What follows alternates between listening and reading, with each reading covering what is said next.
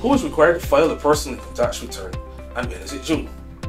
If you are an employee or self-employed person whose annual income exceeded $25,000 for the given calendar year, you are required to file a personal income tax return by April 30th the next year. For example, if you earn a total of $55,000 by the end of 2018, you are required to file your return by April 30th, 2019. However, if you are a pensioner, you are only required to file this return if you receive a total annual income over $40,000 from whatever source, whether locally or internationally. Before you begin, ensure you have the following items. 1. Your TAMIS username and password. 2. A TAMIS tax identification number. 3. The TAMIS tax identification number of your spouse if you are going to claim for him or her. And 4. Your child's national registration number. Now, to file your tax return, simply go to the TAMIS website, which is https://tamis.bra.gov.bb, and log into your account with your username and password. If you have forgotten your password, click Forgot Your Password and enter your username and email address you used when you registered. The temporary password will be sent to you so that you can log into your account. To begin, click Add Return. Choose the personal income tax return and the income year for which you are filing. For this example, we will choose 2018 because we are presently filing for what was earned during the entire year of 2018. Click Create Return and just double check that you have in fact chosen the personal income tax return for 2018 before clicking Start. Before you begin, please note that each question with an asterisk is mandatory. Also note that you need only fill in the information which pertains to you. On page 1, select your occupation and marital status. If you are married, you should enter the tax identification number of your spouse. Additionally, if your spouse is unemployed or earn less than $800 for the entire income year, you can claim for him or her by choosing Yes and entering their tax identification number. If you have been living and working in Barbados for more than 182 days, click Yes that you are a resident for tax. If you are filing the return of a person who has died during the income year, please enter the date of the person's death. The remaining information on this page should be automatically pre-filled for you.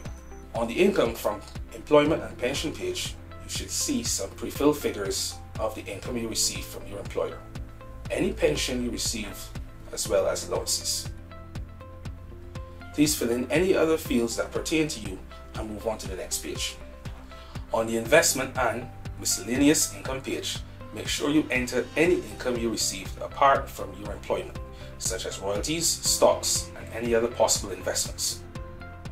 Also, enter information if this type of income was received from sources outside of Barbados. For example, if you received a pension from England or dividends from stock options on the American Stock Exchange. The special deductions section of the form relates to donations made to registered charities.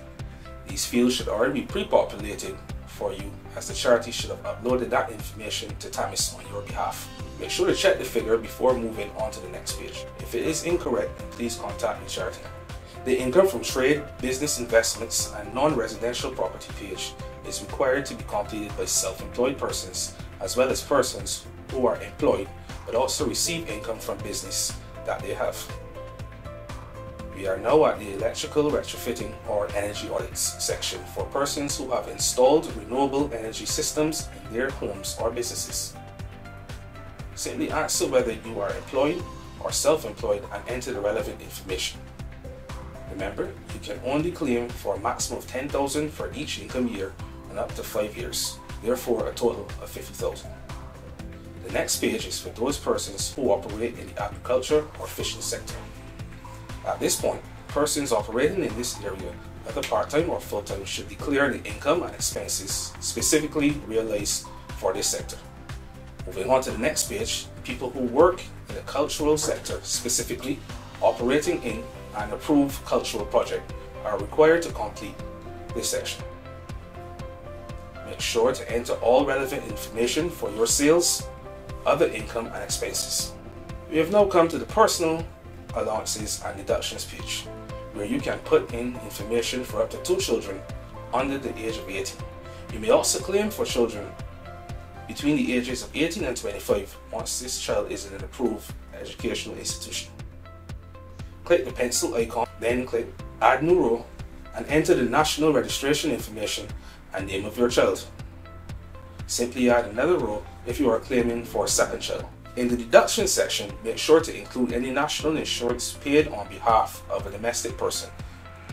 Example, gardener, private nurse, who you employ, and also make sure that any subscriptions you pay to the trade union or statutory association are filled in for you.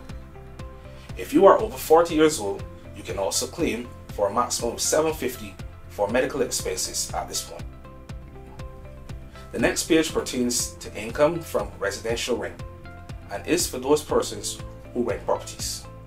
Please enter all necessary rental information if you provide properties for rent. We are now almost at the end of the personal income tax return, and here on the income tax calculation page, we can see the breakdown of your total taxable income, tax allowances, and most importantly, whether you are required to pay a tax or receive a refund. If you are due a refund and did not enter your bank or credit union details during registration, please select direct deposit and enter these details.